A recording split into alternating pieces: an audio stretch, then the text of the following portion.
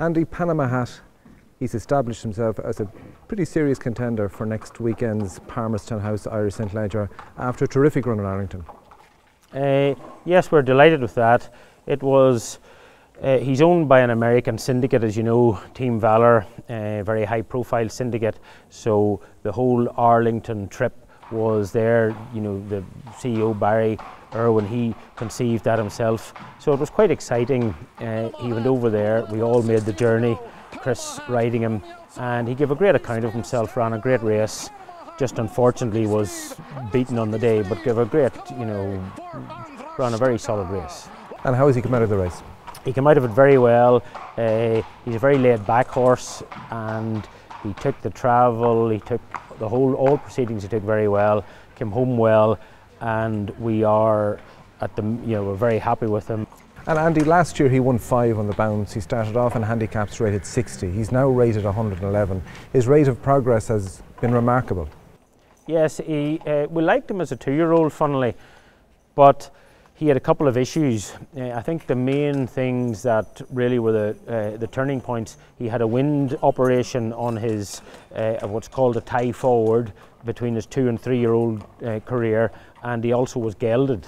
And that has just relaxed the horse, allowed us to train him properly, and I think it was part and parcel of his improvement.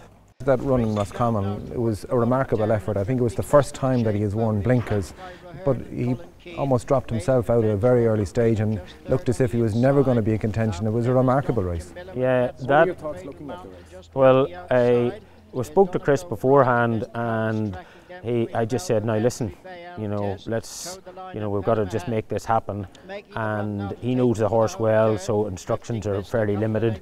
Out we went. When the gates opened, he wasn't the most enthusiastic participant that day, and as soon as it happened and he was last in score, I said, well, that race plan has gone out the window anyway, because we thought, well, you know, we'll try and be more prominent today in it.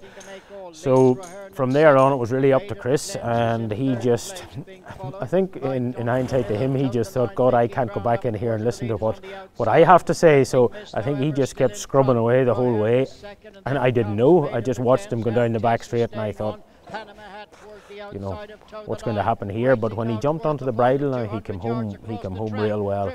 And although it was quite, you know, it was amusing, it really did endorse the fact that he runs to that level. He's a genuine stakes horse. Last year at the Champions Weekend, it was super. They'd done a great job. A lot of people you met throughout the industry had turned up and enjoyed the weekend. So it looks like it's heading that way again. So it's great.